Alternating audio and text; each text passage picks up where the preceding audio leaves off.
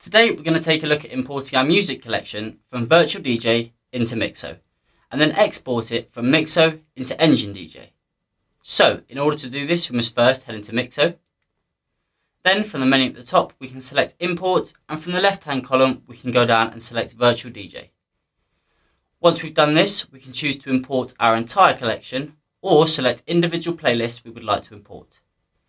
Once we've done this, we can go ahead and press Import Virtual DJ, and as you can see, we've been taken to the progress view. We can see how many tracks have been analysed and uploaded. Upon completion, we should see this pop up saying all tracks were uploaded and synced. And then from here, we can head into our newly uploaded playlist. And as you can see, the tracks have been imported, meaning they are ready to use, listen, and edit their metadata. So, the next step is to head into Export. Then from the left hand column, we can go down and select Engine DJ. And once we've done this, we can choose to export our entire collection or select individual playlists we would like to export. Once we've done this, we can go ahead and press Export Engine DJ, and we should receive a message saying Export Complete.